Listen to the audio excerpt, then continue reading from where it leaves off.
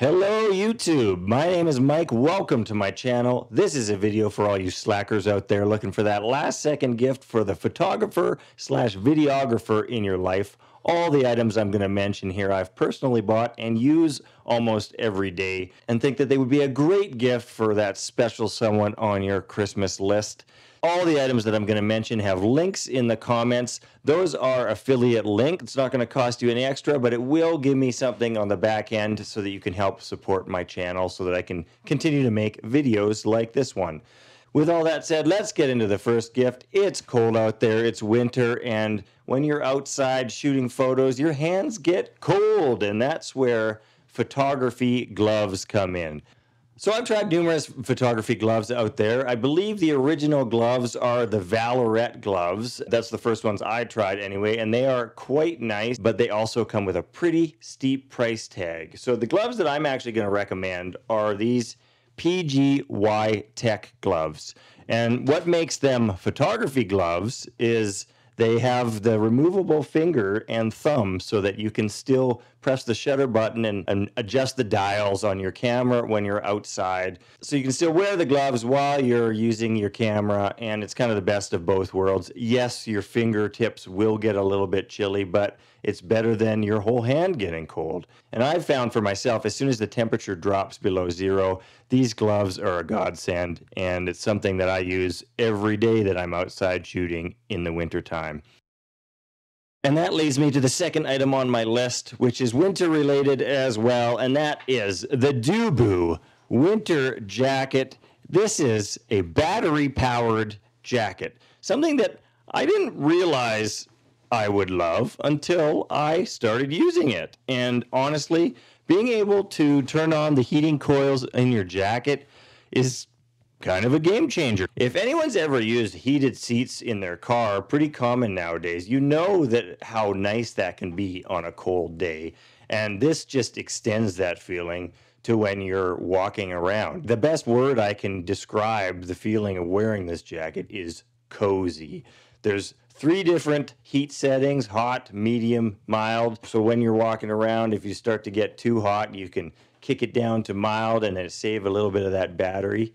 And then if you don't want to use the heating coils at all, you still have that battery in your pocket that you can use to charge your phone, charge your drone, whatever you want. We all have things that need charging these days. So that makes this jacket a really great gift, in my opinion, although I am aware it is on the steeper side. So let's get to some gifts that aren't as expensive.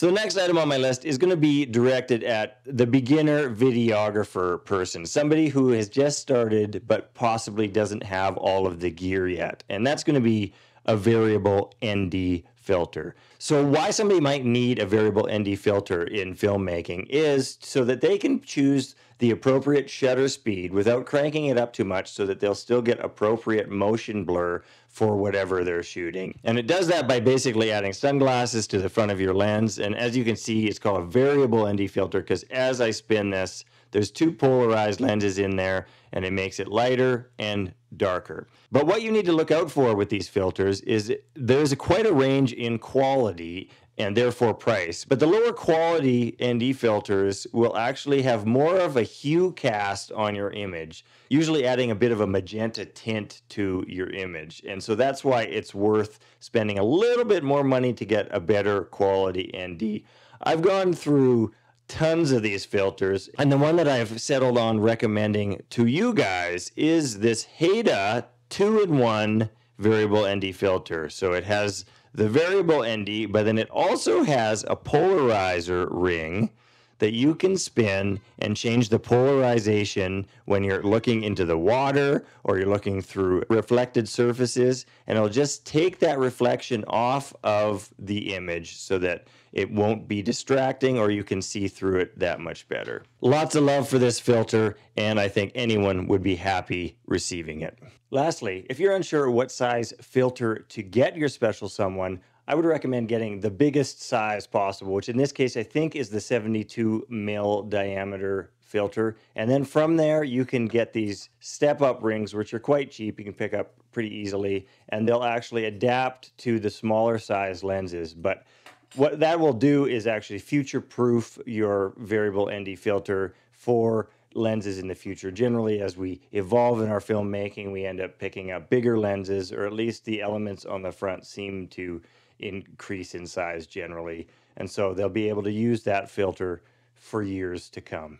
Anyways, moving on, and there is going to be a bit of a trend in the next few items. I swear that I'm not sponsored by PGYTech. I just end up using their products all the time in my everyday carry, and I'm sure anyone else would be happy to use them as well. The first item being the Mantispod Pro.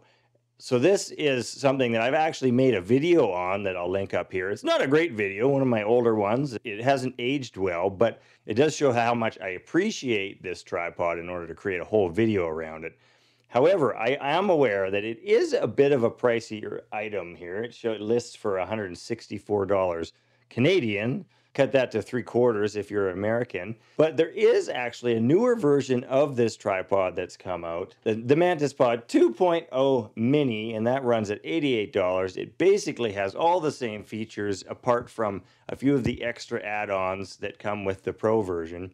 But they both come with the claim to fame, which is this little hook that comes out, so you can hook this little tripod in various places, which makes it a very versatile little tripod, and it's something that never leaves my backpack. And this actually segues quite nicely into the next item on my list, which is the PGYTech Quick Release plate and adapter set. And so that's basically these little guys that I have on all of my cameras.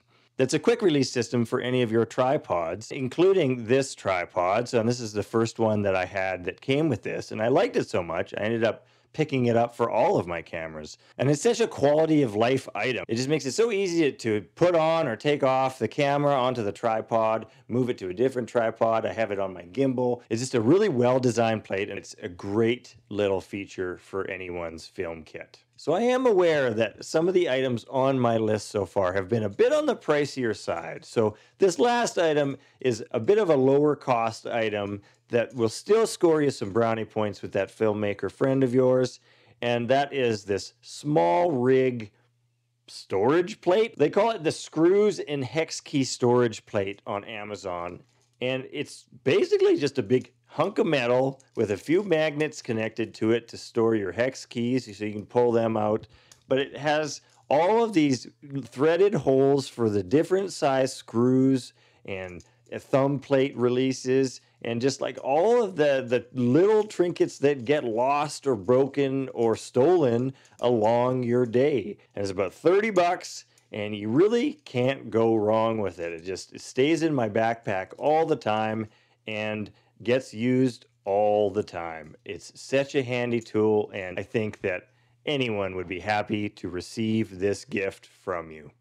And so with that, that's going to wrap up my Christmas gift idea video. Thanks for sticking around. I hope you got some value out of this. And from my family to yours, I truly wish you all the happiest of holidays. I hope you have the time to sit down and relax and catch up with old friends and just generally recharge after this grueling year that it's been. I'm grateful to all of you, and I will catch up with you in the new year. Now, buy everything from my affiliate links, please, to support my channel. Okay, bye.